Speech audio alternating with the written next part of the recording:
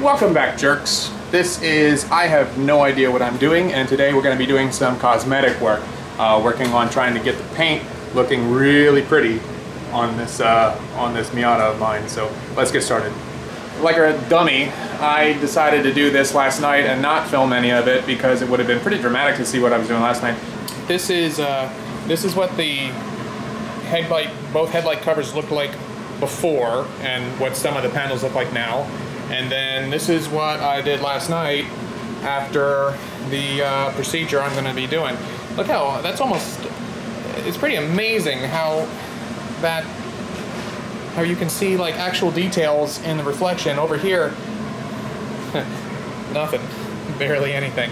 Anyway, you can see it's just dead paint. It's all oxidized. It's just like 25, 26 years of neglect, pretty much is what that is. I'm going to show you a little bit about how I prep it, and then what materials I'm going to be using to try and pull that color back out of there, so stick with me. So the first thing you need to do is obviously clean the surfaces that we're going to be working here today. Now normally you would take it outside, you would wash it, you would use a good foam and a scrubby mat, stuff like that, but I don't do things that way. I do things a dumb way, so I'm going to just use some Simple Green and some paper towels and just kind of wipe down all the stuff, because to be completely honest, with this level of oxidation and stuff like that, I don't think washing it would even do anything. So I'm just going to see what I can do about getting most of the crap, off of this. See, it's not even all that dirty. But you don't want to start polishing a car that has any kind of dirt on its surface. All right, and the next step is pretty important, and it's one that maybe you wouldn't think of, and that is masking off the rubber parts here. And the important part with that is we're going to be using a compound, a rubbing compound, a polishing compound. They don't really call it rubbing compound so much anymore. But anyway, if you get the rubbing compound up into this plastic with your orbital polisher, it's going to pull the black rubber actually off of the rubber piece, and you're going to get swirls of black rubber actually getting put into your paint. So that's what you absolutely don't want, because we're looking to bring that paint back, not put shit into the paint. All right, so let's start taping that off. So I'm just using a regular painter's tape, and I'm likely gonna run out of this. So I'm gonna probably have to switch to regular masking tape. But I think painter's tape is probably the best to use for parts like this. And I'm done. So now we're going to take, this is called Meguiar's Ultimate Compound. Now this is not the most aggressive rubbing compound that Meguiar's has. I chose to go with this because of it being the single stage and being 26 years old. I have no idea how much paint is left. I probably could have gone with a more aggressive,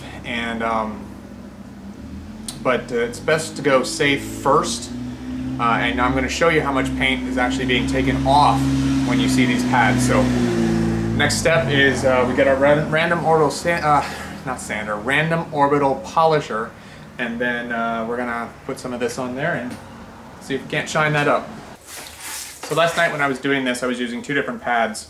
I was using a terry pad to put on the polishing, with the rubbing compound being on this flat padded pad. So let's put that on there. It makes sense to do it the other way around. However, I had really good results last night using it this way, and whether I messed it up or not, it worked. So, you know, basically when you're doing stuff like this, you want to start using like a test area and then go from there. Now I washed these pads from last night because they were completely saturated with red paint, and yeah, so let's get started. Here we go. So you always want to shake this up really good. This tends to get separated. I was pretty liberal with this stuff last night, so I put a big X on it.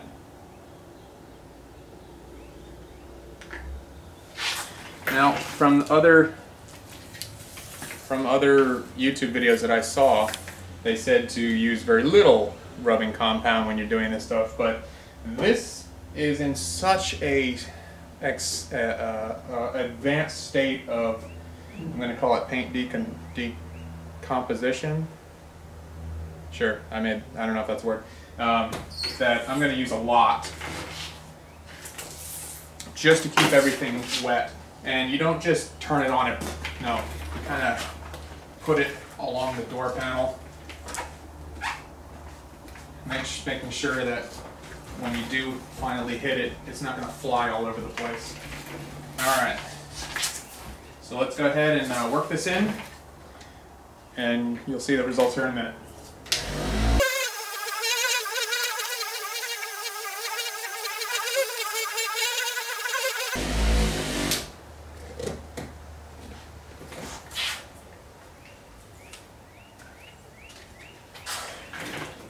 The mirror cap is something that's going to take a little bit of special attention, so I'm going to use a little dab there. I'm using a lot on this mirror cap, and it's basically not so much more in my experience, more material doesn't mean more cutting. It just means that this is going to stay moist enough so that it's going to do less damage, so that the compound doesn't dry out and become like sandpaper. That was annoying. Alright, let's try and get all parts.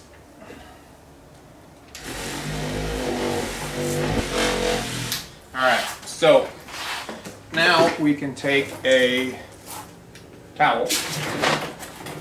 I'm using microfiber towels, and I'm using the same ones that I used last night after washing them, only because they're already ruined, and I'm just going to put more red paint, I guess, into these.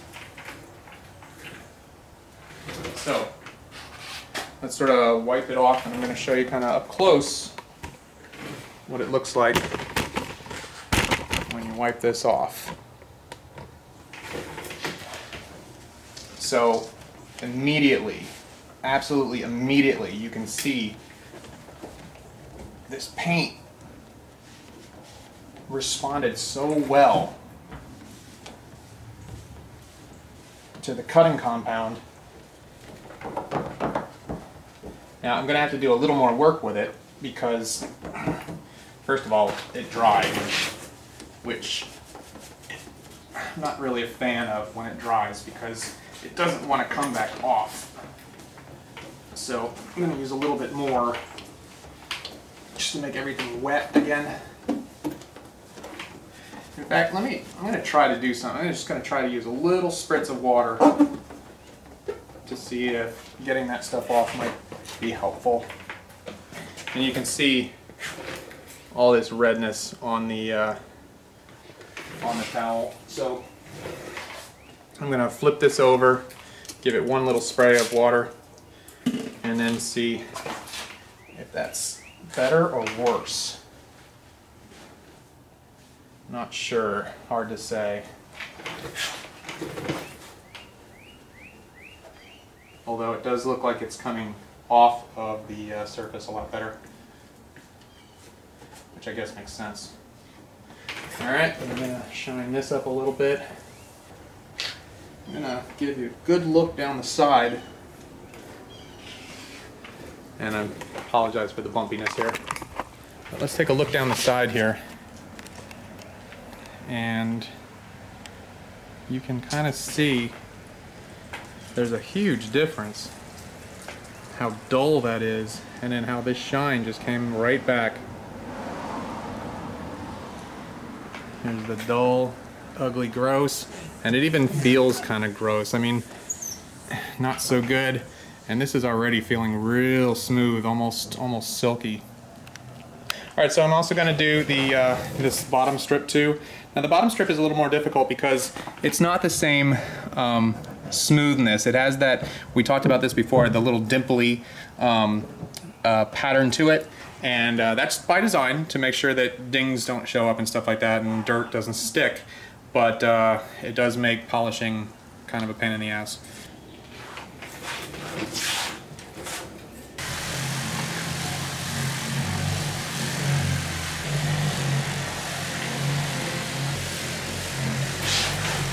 Alright, so you'll notice that I went by this section again, and the reason why is because I saw a pretty good line left over from that stripe, that terrible stripe that we took off a couple of weeks ago. And it's still kind of there, and we'll see if the polishing compound, the thing that we do next, takes care of that or not. Really what the polishing compound is just a slightly less abrasive version of the cutting compound. I'm just going to go over it one more time with a kind of a half stripe.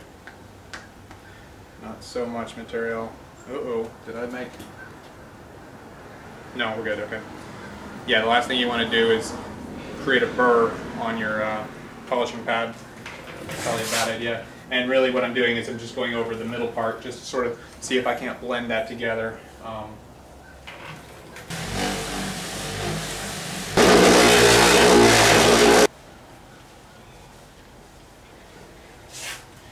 Still seeing I'm getting a lot of paint coming off, but not to worry because that's kind of the point. It's almost like a dermabrasion for a car. It's you're peeling just the top layer of damaged paint off, and hopefully it hasn't been done so many times that you don't have any layers left. And it does appear that this car has never been detailed, never been polished. Which is good, because that just means there's lots of paint underneath to get to. So I'm starting to believe that as long as nothing mechanically is bad about this car, I made a pretty good purchase after all is said and done.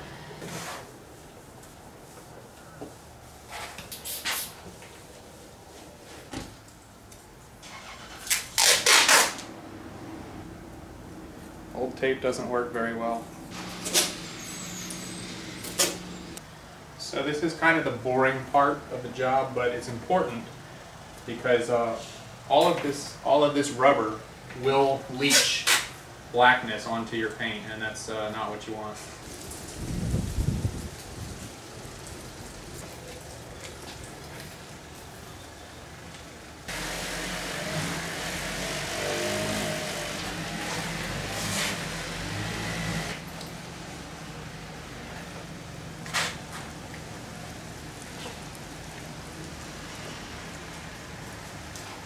Never a bad idea to keep turning your white cloth or your microfiber towel. Once it becomes saturated, you're just pushing around the same stuff. This will also be better once I use the polishing compound and then the waxing compound.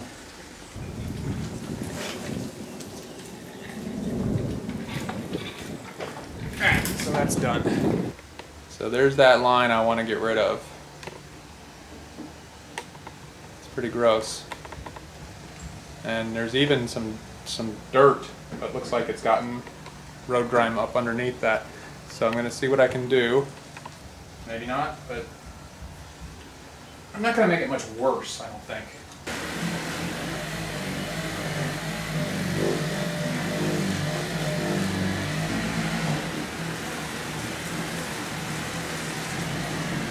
I also don't want to overheat my orbital polisher. I did that the other day when I was doing the trunk lid.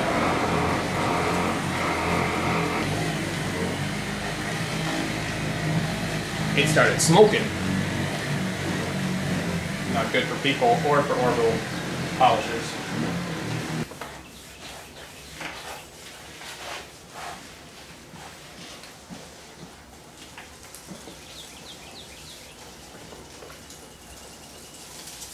light.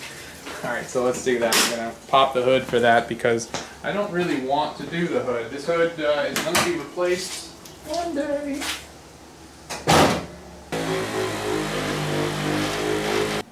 Look at that. I literally cannot believe that looks so bad. And just after the cutting compound, it looks so much better. Alright, so here we are. We've done the cutting compound, and now we're going to move to, this is a polish compound. It is, a lot of times, at least Meguiar's does this, and it's weird that they didn't do it with the cutting compound. Maybe this is a different, it's very likely a different level. Anyway, get on my level. Anyway, they have numbers on them, and the other cutting compound I could have got was a 107 or something like that, and that seemed a little aggressive for single stage paint, so I just decided to go with this next level down consumer product. This is more of a pro product, and also I've had this for a very long time, and this is kind of a liquid where everything else is kind of a paste, so I don't know if this is still good. I've had this forever and ever and ever, but I never popped that little seal thing off of it. Anyway, so I just make sure that it's shook up really good before I start. Yeah, we'll just start. See how much of a liquid it is. That concerns me in certain ways, but you know, what are you going to do? Okay, so I'm just going to dab this around. Give it a go.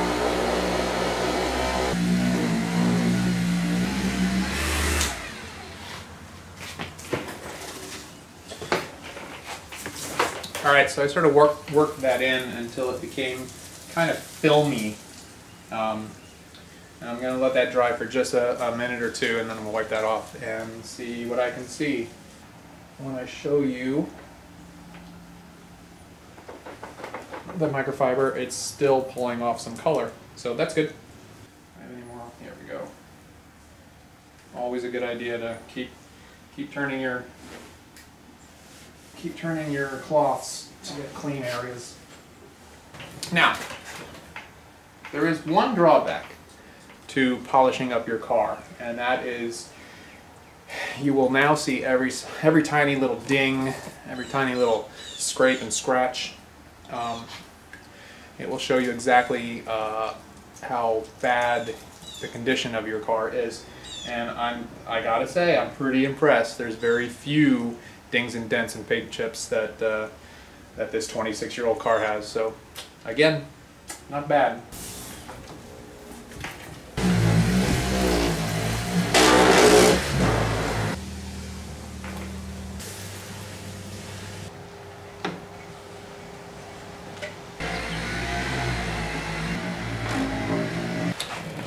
So at this point, I think we're going to just cut it to the end so you can see kind of the finished product, because this is all the same stuff over and over again.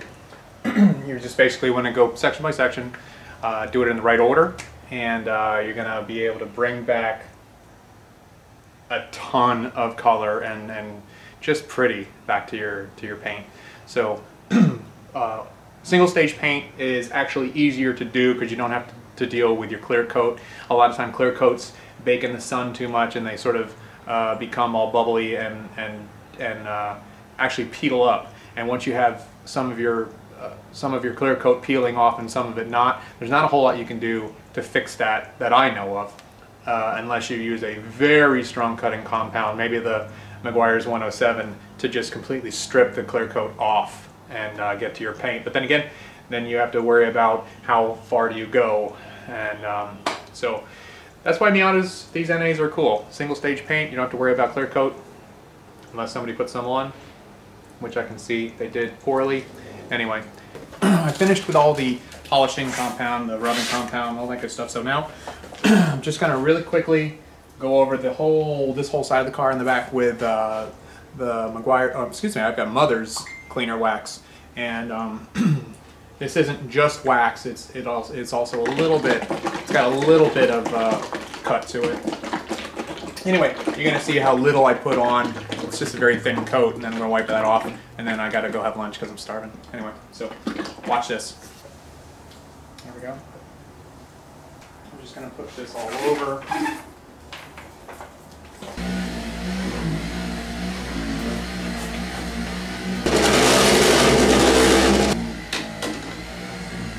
Well, so there you have it. I have brought this paint back from the dead, and I wish I could show you how pretty it is. It's very difficult to kind of see what's going on here, but you know, I've got mirror finishes going on now. I mean, this is not even close to. It's actually quite remarkable what I've been able to do. And again, it's really, really difficult to tell. I mean, I'm speechless because this is better than I thought it was going to be. Now, a good indication of the difference is this trunk lid, because this trunk lid is a different paint. It's something I did myself, and it's clearly not as good. You can see right here, you can see definition in the leaves on the tree on the original paint, and then my shitty paint job. But I mean, how amazing, how absolutely gorgeous did this come out. I'm absolutely happy. So anyway, even the bumper came out really nice. The bumper looked like it was dead, like I was never going to get any. Oh, well, I should probably take the wax off of that corner.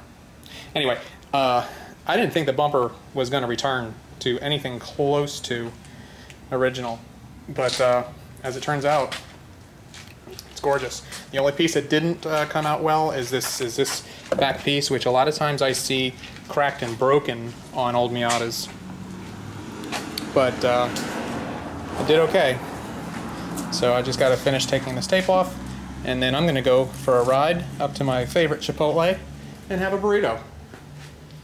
So seriously, next time we're going to do, obviously we'll have to do something mechanical, because that's pretty much all that's left to do. I'm going to get a new antenna, and yeah, so probably coming up soon is going to be the coilovers, because I really do need to drop this just a little bit. That's sitting up there pretty high. Yep, anyway. Okay, until next time, I have no idea what I'm doing, but I'm doing it.